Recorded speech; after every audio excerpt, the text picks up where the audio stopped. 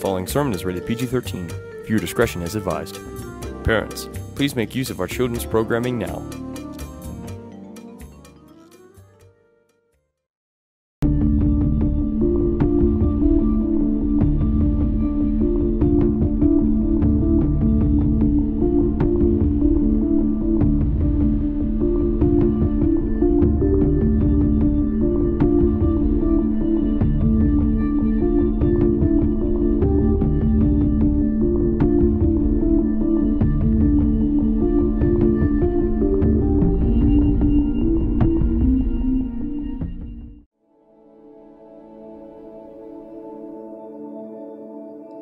I've struggled with depression and anxiety on and on for most of my life. And as a Christian, I struggled with this. It used to confuse me because I thought that depression wasn't for people who love the Lord. Where's this inner joy that I was supposed to have? But I was wrong. Christians struggle with it. A few years ago, I was struggling with anxiety and depression more than I ever had before. Panic attacks were hitting me just weekly, and at that point I couldn't manage them on my own. Even the thought of getting up on stage and leading worship at Experience Life sent me into panic mode. We had just launched the Amarillo campus at that time, and I was driving back and forth every week to lead worship. But for some reason, even the drive, that 2-hour drive, absolutely scared me to death, and I saw myself having panic attacks almost every Saturday night before church. I was losing control, and so again I went to a new doctor who prescribed even more medication, and this time it was a lot stronger than the other kinds that I had taken before. And I remember this one day, I hadn't been taking the medication very long, so it hadn't taken effect yet, but I think it was a Saturday night, and I was just in the depth of my panic that I couldn't control it, and I was thinking about going to Amarillo and driving there, and I looked down at the bottle of the pills and counted them and thought, I wonder how many of these pills it would take. I thought, would this be enough pills to end it?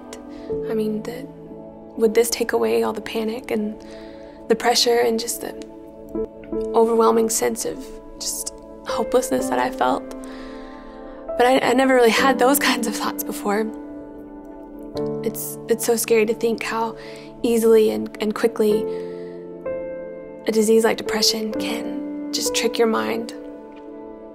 But in the midst of my confusion that one day, I was able to hold on to the truth that I knew in my heart, that even though I did not feel like it that day, and there were several days that I didn't feel like it, I knew that Jesus was there for me.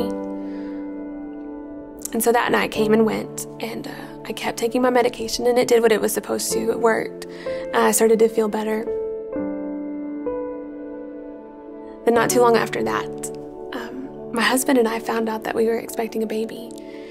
And among the thoughts of just absolute joy and excitement for what was about to happen in our life, on the inside, I was pretty terrified, because I knew that this meant I couldn't take the medication anymore.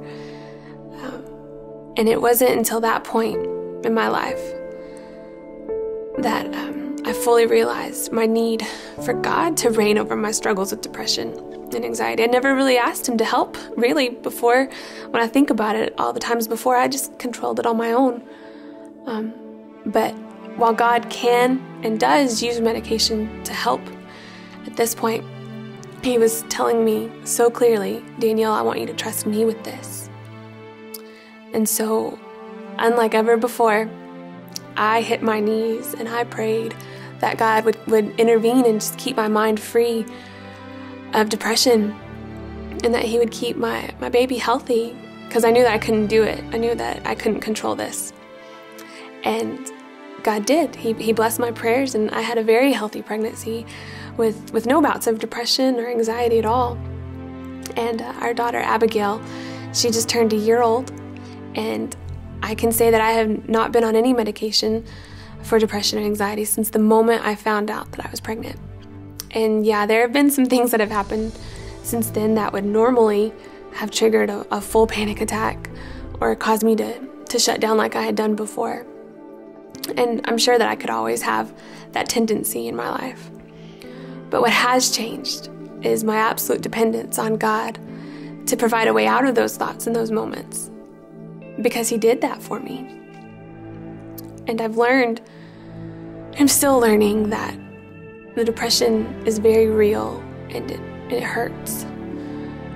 It can come on all of a sudden and overwhelmingly just take hold of your mind, sometimes for no reason at all. But God is bigger than depression. He's bigger than panic attacks. And He's bigger than those moments when you feel like you can't take another breath because it hurts too bad. He was sitting right there beside me, holding my hand and helping me breathe through it. And He'll do that for you. He did and always will provide a way out. His grace is more than sufficient. Would you help me thank Danielle for sharing her story?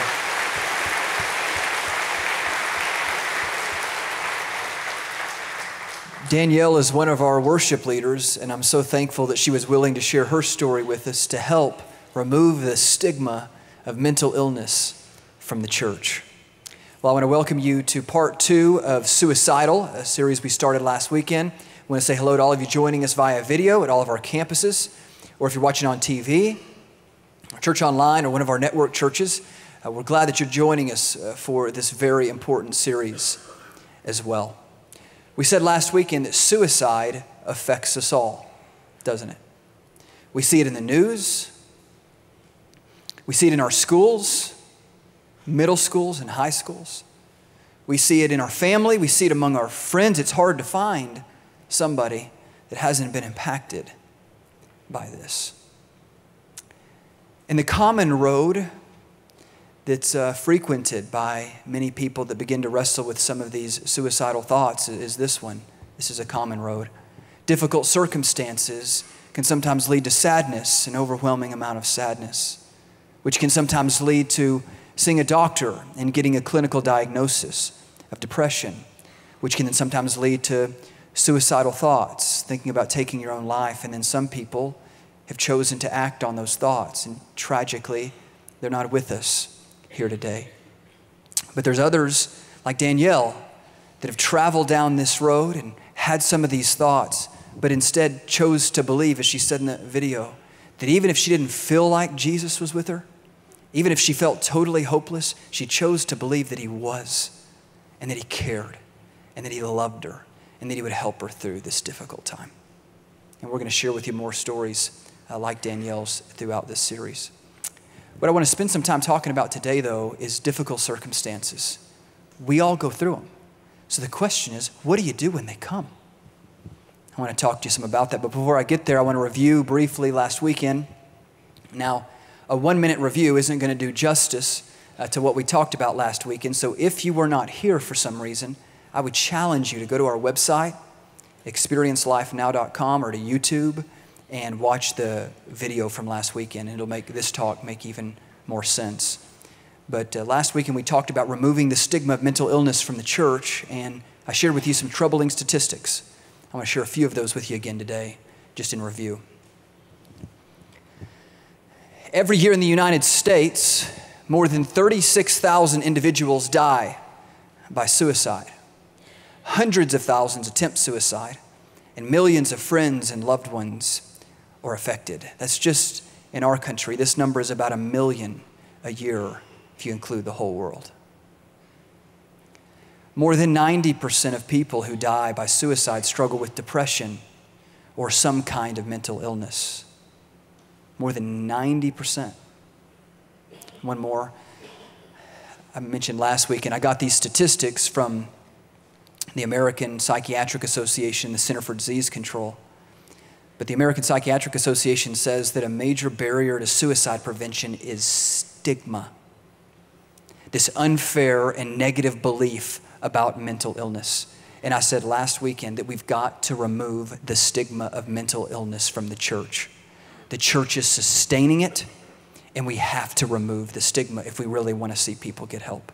And so many of us put these bands on. Maybe if you're new here or it's your first time in this series to come, you've seen some of these around town. It's just an orange band many of us have worn that says not alone, hashtag not alone, is our way of just saying to the world, if you have mental illness, we don't stigmatize you. We don't. And not only that, you're not going to be alone in your struggle. As a church, we're here to help. So again, the hope last weekend was that for all of us at our church, this stigma would be totally removed. Again, if you missed the talk, you definitely should check it out online. But before we could get into the road, we needed to talk about the stigma so that now with the stigma removed, we can be open, right, and transparent about struggles that we face. So let's do that today as we talk about what do you do when difficult circumstances come. Let's get started. Many cases, you may not realize this, many cases of clinical depression, although not all, are preceded by a difficult circumstance or a series of difficult circumstances. So some examples would be like the loss of a loved one, somebody close to you or yourself being diagnosed with a serious illness, a financial difficulty, a broken relationship. If you were to talk to people that have been clinically depressed, many, not all, many could identify a trigger, some difficult circumstance that kind of put them in this downward spiral that, ended up causing them to be diagnosed with clinical depression. So, our response to our difficult circumstances can make us more likely or less likely to head down a path toward a diagnosis of clinical depression. We all go through difficult circumstances, but we all don't get clinical depression, right? It's important to know when difficult circumstances come, how to respond to those. Here's what I mean. Your thoughts about your difficult circumstances, if primarily negative and hopeless, it can send you into a downward spiral toward depression. However, your thoughts about your circumstances, difficult circumstances, if primarily positive and hopeful, can keep you from the downward spiral toward depression. That's why our response, since we all go through difficult circumstances, our response is crucial as to whether or not we end up on this path that can lead to that diagnosis. Here's what I'm not saying, though. Make sure you hear this. Here's what I'm not saying. This is not to say all depression is caused by a negative response to difficult circumstances. We're not saying that. In fact, last weekend I said Pastor Tommy Nelson's case, he didn't realize he had a difficult circumstance. So he'd have anything to respond negatively to until after he was diagnosed with clinical depression and recognized it might have been his schedule. But it wasn't a negative response to anything. He just got clinically depressed and it wasn't necessarily due to this. However, here's what we are saying. A negative response to a difficult circumstance or to difficult circumstances could definitely make depression worse, whatever the cause. So whatever the cause of somebody's depression might be, if they add to that negative thinking, hopeless thinking, it definitely can make it worse. And so that's why I thought it'd be very important for us today to talk about what the Bible says about how to respond, how to think about the difficult circumstances that we face in our lives. And here's my hope in this message. It's twofold. Here's my hope. Number one, that some who are on the road toward clinical depression would get off the road today. If you recognize the causation for you is maybe not genetic or initially physiological, but just negative thinking, my hope is if you're on the road, you recognize you're in the downward spiral, that you'd exit off the road today and therefore not end up with that clinical diagnosis. And then two, some who are already clinically depressed, my hope is this would keep it from getting worse, and possibly you'd experience symptom improvement as you think about how am I thinking about my circumstances and how should I biblically. So I think this is going to be really important and really helpful to all of us wherever we're at in life. So if you got a Bible, Romans chapter 5. Let's go together. Romans 5 was written by a guy named Paul. You may not have known, but he used to persecute Christians. He hated them. He would try to imprison as many as he could. He wanted them dead. He admitted that. And that was until he saw Jesus risen from the dead. Realized he had gotten the whole Jesus thing wrong. Overnight, suddenly changed and becomes a follower of Jesus, an influential leader in the church, and writes almost half of the ancient documents in our New Testament. God inspires him to write this letter, very important letter in the New Testament, to the believers in a town called Rome. And in chapter 5, he talks some about what do you do when difficult circumstances come? So we would do well to listen to Paul so that when they come, we think biblically. Romans 5. Beginning in verse 1. Therefore, since we have been made right in God's sight by faith, we have peace with God because of what Jesus Christ our Lord has done for us. Now, this is amazing if you don't see it already. Therefore, what Paul's trying to do is briefly summarize what just happened in Romans 1-4. In Romans chapters 1-4, Paul shares with them the greatest news in history, the gospel. And he sums it up by saying this. Here's the gospel.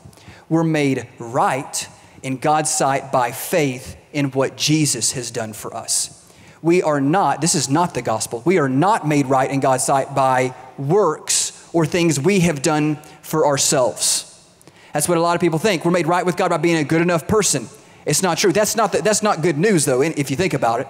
Good people go to heaven. Some people think that. It's not true. It's not good news, because how would you know how good is good enough? How would you know if you're really going to make it?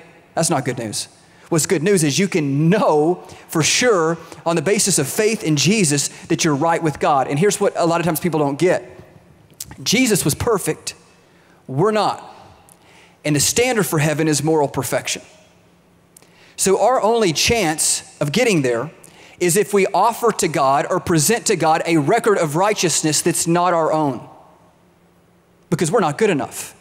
The great news of the gospel is Jesus offers us his record of righteousness. You know why he came and lived a perfect life? It wasn't he had anything to prove. He lived a perfect life so that it could be credited to your account. That's what Paul's been saying, Romans 1-4. So that you're acceptable to God, not on the basis of your own record of righteousness. You wouldn't be on that basis. You're acceptable to God on the basis of Jesus' record of righteousness that you've received by faith as a free gift. That's amazing news. And then you can know for sure you're going to heaven because you're not presenting your own record of righteousness. It's Jesus's. He says that's the gospel. And he said it results in peace with God. A lot of people these days looking for peace with God. If you would ask them, hey, do you think you're at peace with God? They'd say, no, I don't feel like it. I don't feel like me and God are right. The gospel says you can be made right with God on the basis of receiving Christ's righteousness, earned for you by him living a perfect life by faith as a gift. He keeps going. Verse 2, this is awesome. Result of the gospel, because of our faith, not our works, not because we've been good enough, because of our faith, Christ has brought us into this place of undeserved privilege where we now stand and we confidently and joyfully look forward to sharing God's glory. So watch this. Because of the gospel, God adopts us when we receive the gospel, believe in Jesus, commit our lives to Jesus. He adopts us into his family, making us a child of his, and therefore we are in a place of undeserved privilege as a child of a great king. He loves us and we're heirs of his. And so we get an inheritance, and Paul's saying it's God's glory. It's eternal life. It's getting to be with God. If you've committed your life to Christ, you're in a place of undeserved privilege. And it's like Paul saying, you got to get this right first before we get to the verses on how you handle difficult times. You got to remember in anything you go through, hey, I'm a child of a great king who loves me and who's going to take care of me and who's going to be there for me. I'm in a place of undeserved privilege. It's important to remember that. How do you get this place of undeserved privilege? It's only by faith. This is a prerequisite. What we're saying is a prerequisite to what Paul is fixing to say. What Paul's fixing to say is only for those who have received Christ's righteousness by faith. So we got to start there. My question for you, first of all today, is have you made that decision? Have you committed your life to Christ? Because it starts there. Don't try to present your own record of righteousness to God. The Bible says it's not acceptable to him. Receive Christ's record of righteousness, present that, and we're acceptable to God. Not because of what we've done, because of what he did. At any point in this service, you can just say, Jesus, I receive it. And you can walk out of the service today knowing you're right with God by faith, not by your works. And now you're in a place of undeserved privilege. That's the greatest news in history. And Paul starts there. Then he keeps going. So what do we do? Okay, difficult times come. I'm a child of a king. What do we do? This is what he says.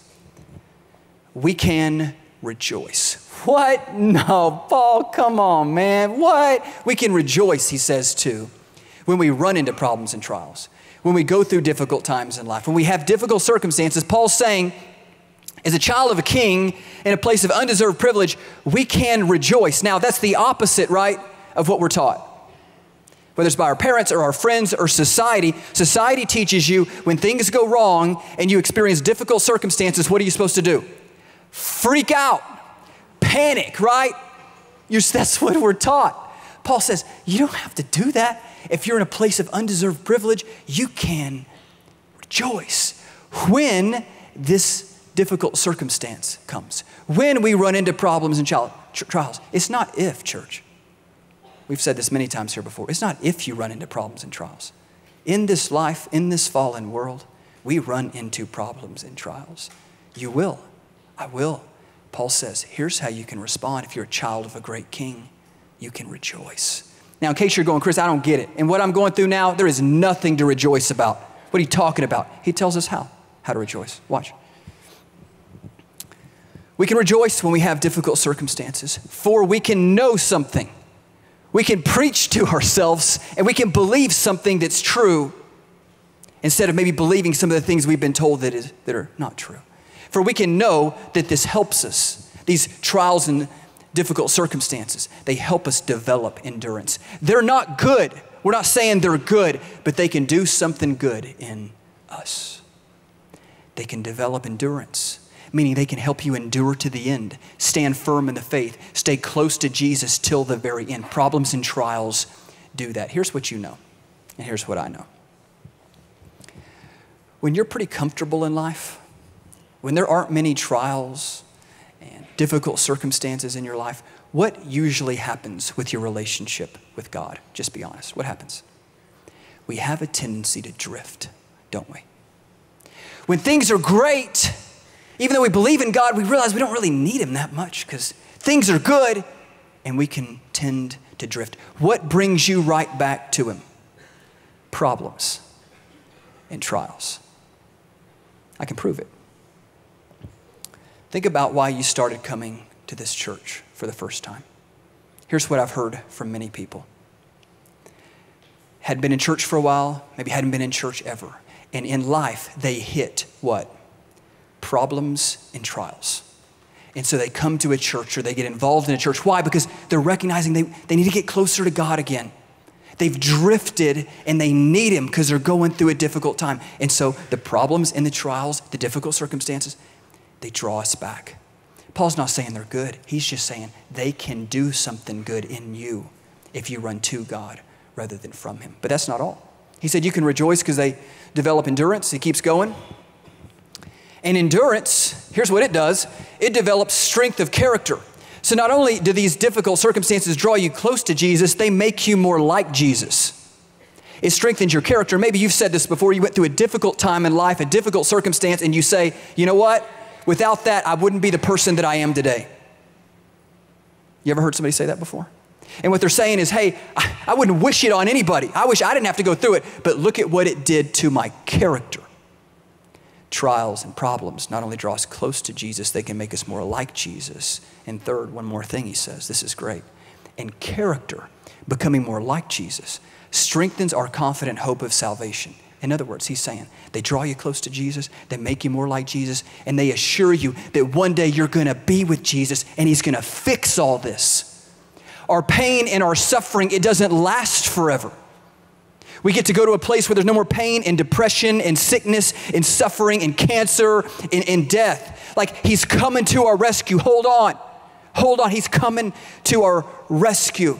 Draws us close to Jesus, makes us more like Jesus, and assures us one day he's going to make all things new. He's going to make this right. Jesus is going to come. He's going to fix this. And so Paul says, in knowing that, in preaching that to yourself, in believing that, you can rejoice. You can do the opposite of what everybody else is doing when difficult circumstances come. You can rejoice. So, you get diagnosed with a serious illness. Hey, this is going to be tough, but I'm in a place of undeserved privilege. I'm a child of a king. He can draw me close to Jesus, make me more like Jesus, assure me one day I'm going to be with Jesus. I'm not going to deal with this illness ever again. Broken relationship. Hey, this is tough, man, this is tough. But I'm in a place of undeserved privilege as a child of a great king, going to draw me close to Jesus, make me more like Jesus one day. God's going to fix this. I'm going to be in a place where there's no more broken relationships.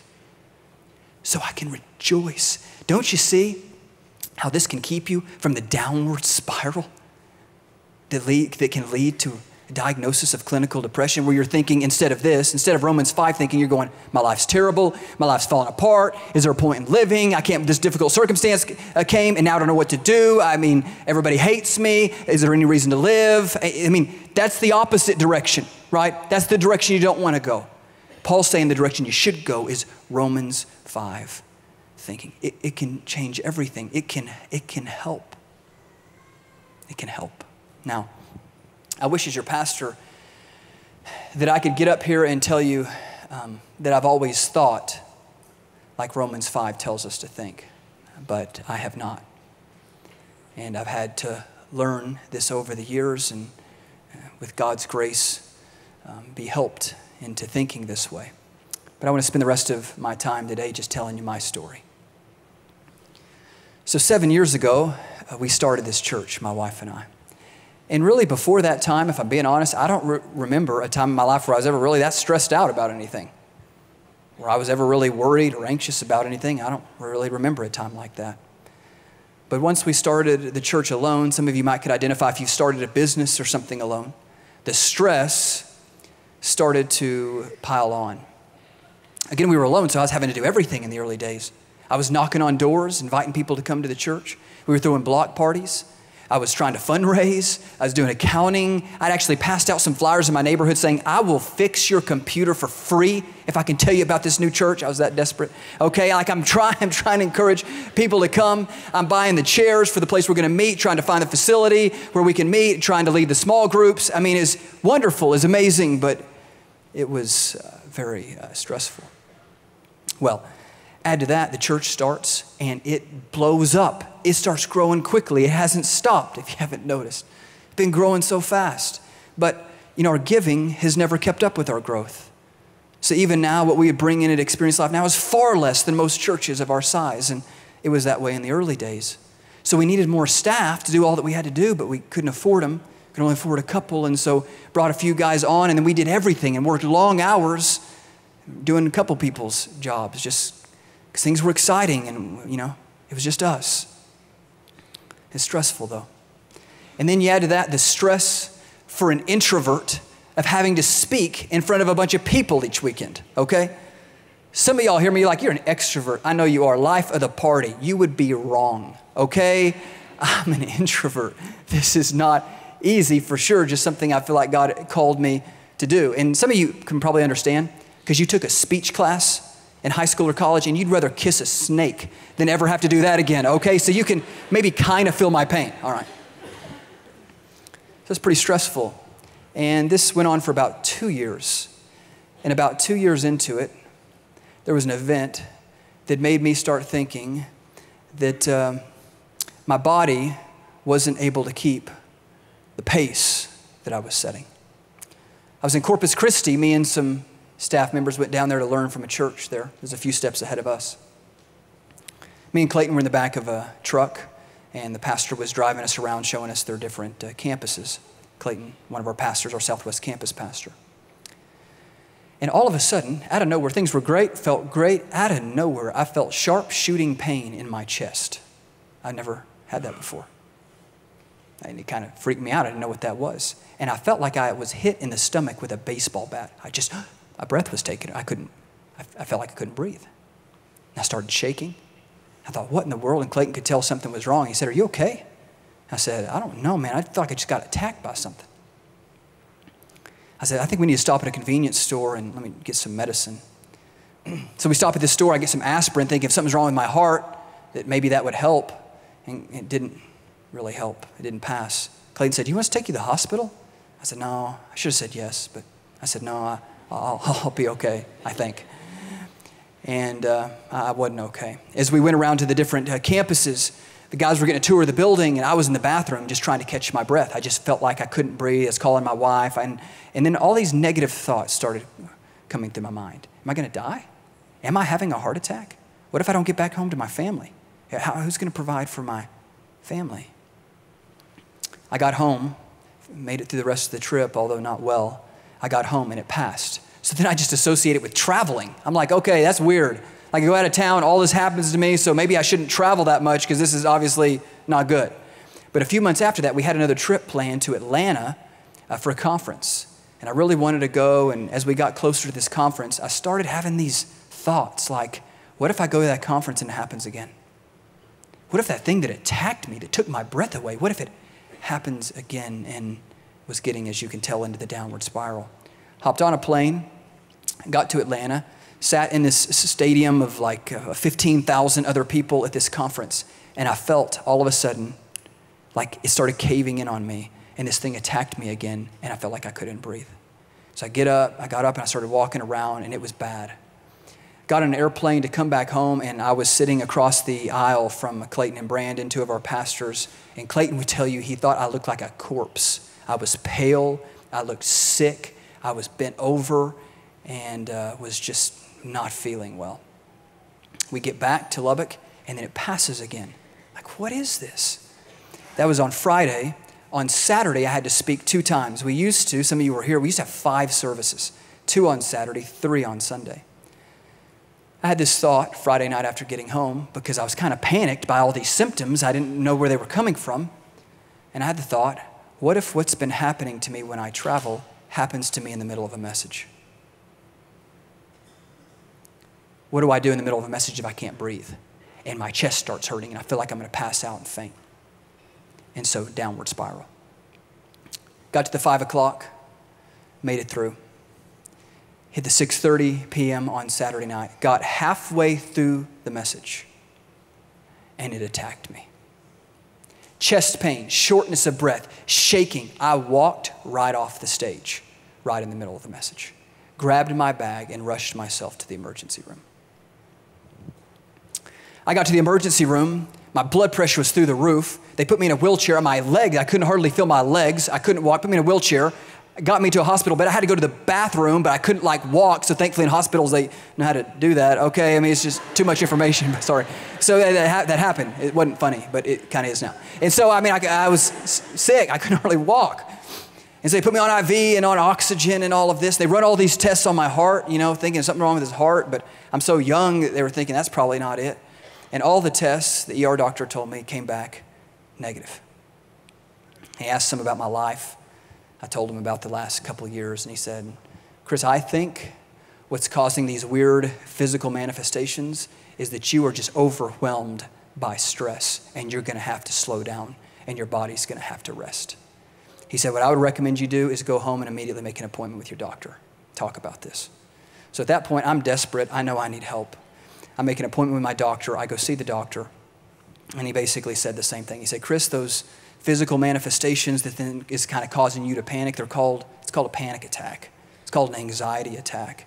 He said it's likely been brought on by years of compounded stress. And he said, Chris, if you don't rest, if you don't put the brakes on and stop for a little bit, you could end up clinically depressed to where you're even less functional than you are now. Well, Clayton remembers coming into that hospital room, seeing me lying there looking terrible, and he thought to himself, he would tell you this, he thought to himself, I think the church could be over. I had no life in me. I was just out. And so negative thoughts continued to come. What if I can't speak again? This happened in the middle of a sermon. What if I can't speak again? What if the church is over? What are we going to do then? So I saw the doctor, and the doctor said, Chris, I think in addition to getting some rest, you need to take this. And he gave me some medication that he said I could take as needed, that when I felt those physical manifestations, it would alleviate it a little bit and allow me to think well and function. And so I was glad to have that. At the same time, I made an appointment with a counselor and recognized that even if I couldn't control these physical manifestations, maybe because my body was overwhelmed by stress, what I could control was my response to them.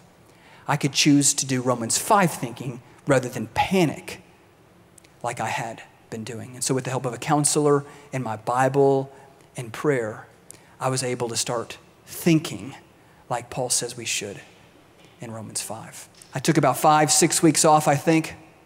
I'm sure the staff wondering, it's just a few of us at that time. I'm sure they were wondering, is he ever going to speak again? Is he going to make it back? And after a series of weeks and going through all of this, I just decided I want to try this again.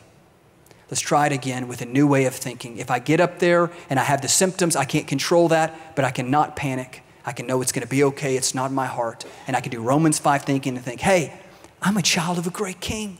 I'm in a place of undeserved privilege. This is going to be okay even if I don't feel okay. It's going to draw me close to Jesus, make me more like Jesus, and assure me one day I'm going to be with Jesus and not even have to deal with this. And so by the grace of God, about 5 weekends after, I came back and I spoke and I made it through. And then the next weekend I came back and thanks.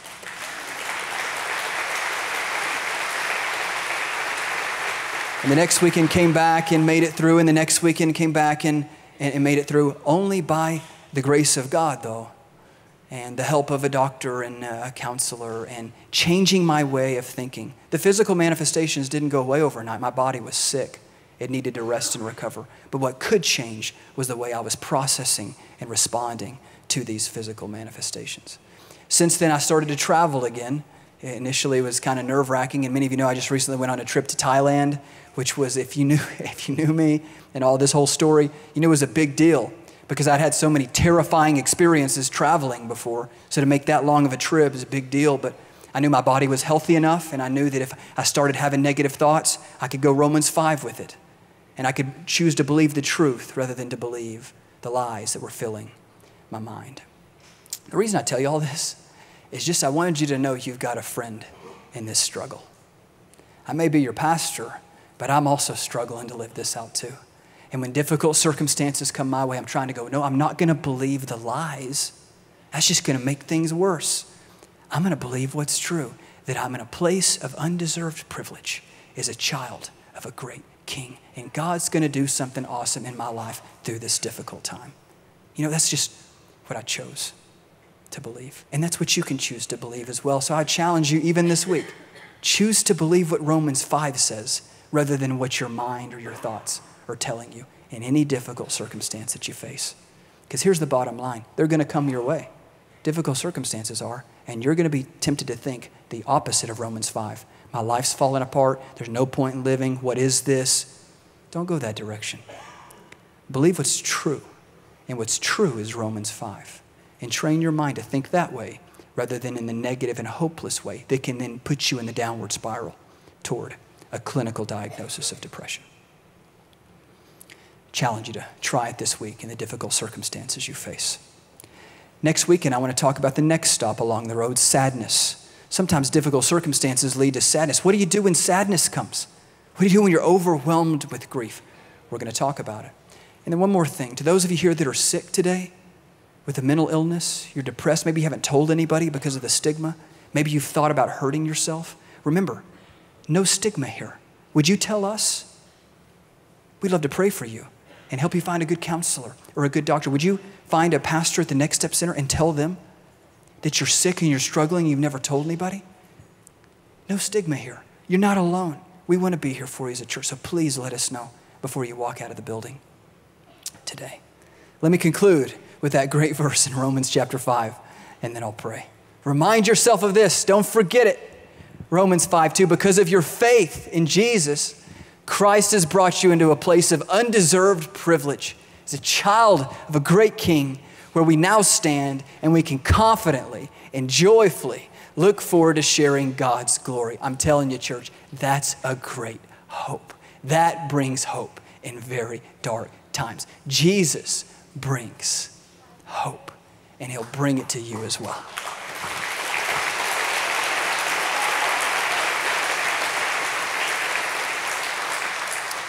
Let's pray together. God, thank you so much for these scriptures, so powerful. And I just pray today, Jesus, for anybody who's struggling in deep, dark depression, that they'd see a glimmer of hope. Jesus, that you bring them hope. And God, we know whether we're clinically depressed now or on that road or not on that road, we know that negative thought patterns can make everything worse.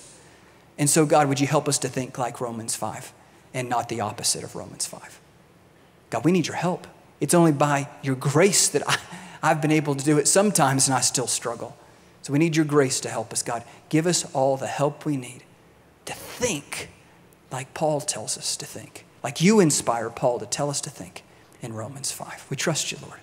We can't wait to see what you do in our lives as we do Romans 5 thinking. In Jesus' name, amen.